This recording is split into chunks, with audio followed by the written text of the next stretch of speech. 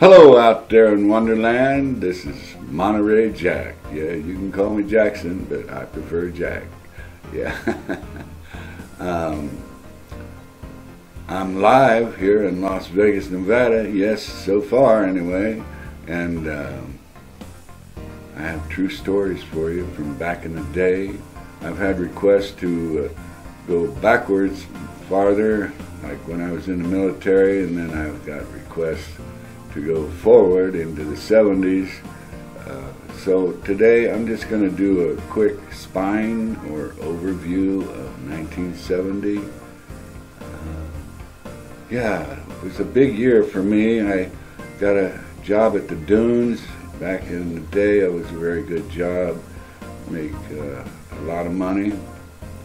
And so in 1970, I bought a house, I bought a car, I bought a boat, I bought all the furniture for the house.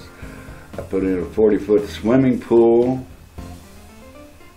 Yeah, we were rocking and we were rolling. Had a lot of parties at that house. Always 15 to 20 people.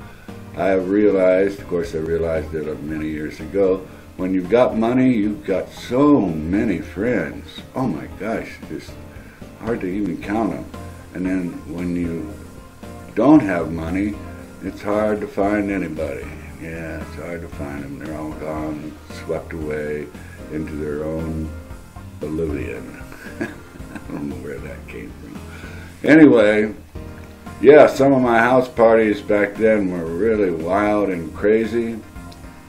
We had a lot of food. There were a lot of people from a lot of different places of work, managers at meat markets, and et cetera, et cetera, et cetera.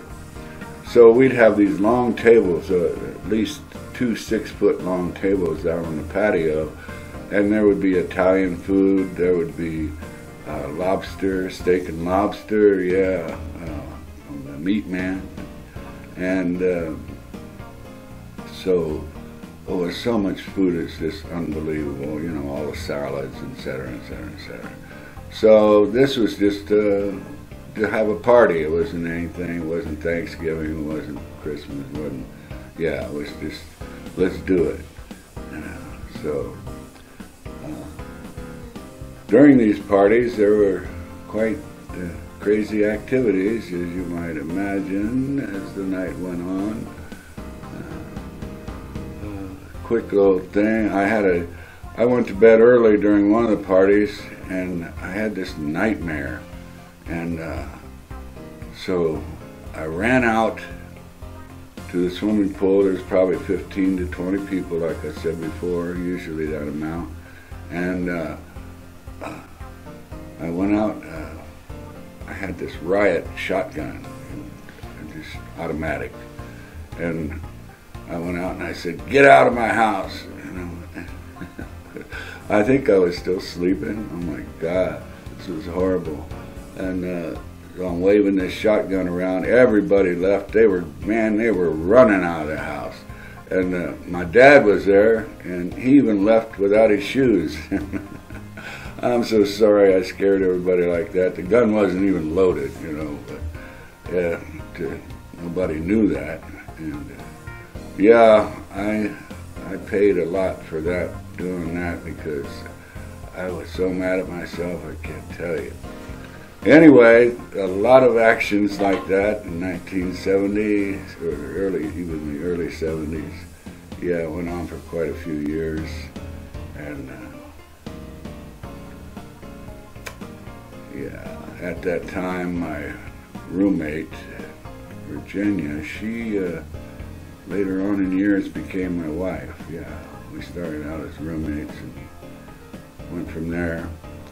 A lot of stories to tell, and probably some of them I can't tell over line, because they're not like to put me in jail or anything, but they're just maybe a big R-rated. Yeah. Nobody wants to hear that. Everybody's experienced certain things like that, I do believe. So anyway, this is my little story today, and I hope all of you have a great weekend, and lots of yummies for your tummies. And now I say,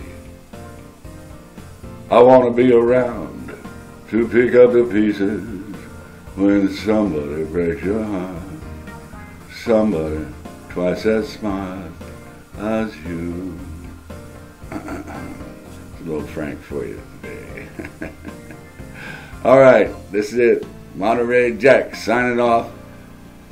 Love all of you. Be careful. Be safe.